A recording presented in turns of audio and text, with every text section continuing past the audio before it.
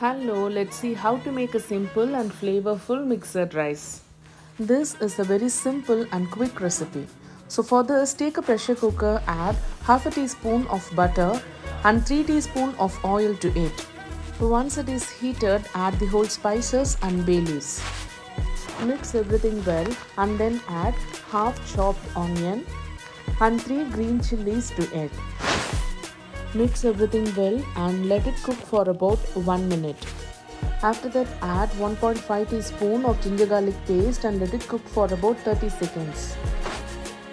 After that, add 1/4 teaspoon of turmeric powder, 1/4 teaspoon of red chili powder and 1/4 teaspoon of garam masala to it. Mix everything well and let it cook for about 2 minutes of time. After cooking for about 2 minutes, add half finely chopped potato and then 1 medium-sized finely chopped carrot and then 3 to 4 finely chopped beans and 1/4 cup of fresh peas to it.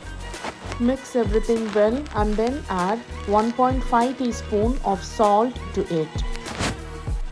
Mix everything well, and today I have taken 1 cup of basmati rice for this. For 1 cup of basmati rice, I am adding 1.5 cup of water to the vegetables. Once the water comes to boil, add 1 cup of washed basmati rice to it. Just mix everything and pressure cook it for about 1 whistle. After 1 whistle, move the flame to warm and let it be in warm for about 10 to 12 minutes of time. So after 12 minutes, a super mixed rice is ready. Let's make some paneer dressing for it now. For dressing, take a pan, add 2 teaspoons of ghee and 2 teaspoons of oil to it. Once it is heated, add 150 grams of paneer cubes to it.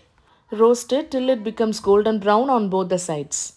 Now take the paneer out and add it to the rice. Now add some cashew nut and fry it till golden brown. Then add it to the rice with some fresh coriander leaf.